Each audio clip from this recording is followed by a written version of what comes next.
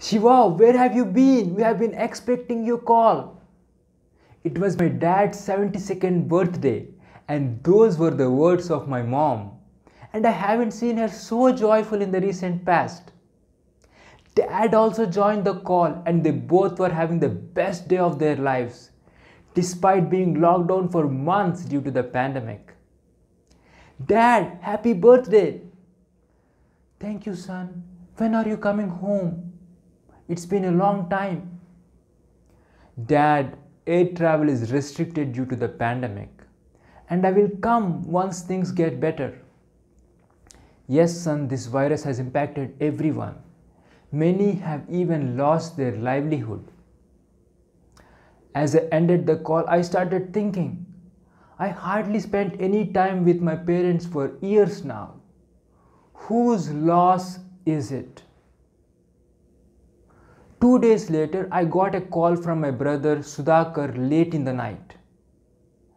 As I answered the call, I can hear him crying inconsolably. Shiva, we lost our mother. We rushed her to the hospital due to an emergency, but due to COVID, she hardly got any emergency care. And we lost her in just 45 minutes. I know you can't travel due to the restrictions. I will call again. As I finished the call, I started thinking of all the things I will never be able to do with my mom. No more of those caring phone calls to check whether I ate properly. Filled with these memories, I hardly could sleep that night. As weeks passed by, it dawned upon me, I lost my mother forever. Few weeks later, I got yet another call from my brother late in the night. Shiva, we admitted Dad in the ICU. His situation is critical and he is longing to see you. Try to travel immediately.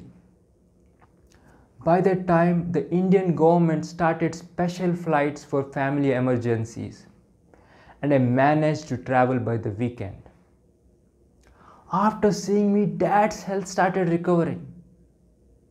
For the next few weeks, I spent all the time taking care of Dad by his bedside. Those were the best days of my life. As we recollected past, we discussed various topics ranging from spirituality, yoga, meditation, and my speaking. Dad watched my speeches and said, Shiva, you look handsome like a movie star. Few weeks later, Dad announced, without your mom, I don't want to live anymore. Exactly 3 days later, Dad left this world peacefully. As I was sitting by his side, holding his hand, I didn't cry. I couldn't even say goodbye to Mom, but with Dad, I was able to create many new memories that I will cherish for a lifetime. Friends, we think we need to give time to our loved ones, but the truth is we need to grab every opportunity to create memories with them. This pandemic has taken over 2 million lives and many millions have lost their loved ones. If you are still lucky to have your loved ones around you, then grab every opportunity to create memories with them. Because once they're gone, it's your loss. It's your loss.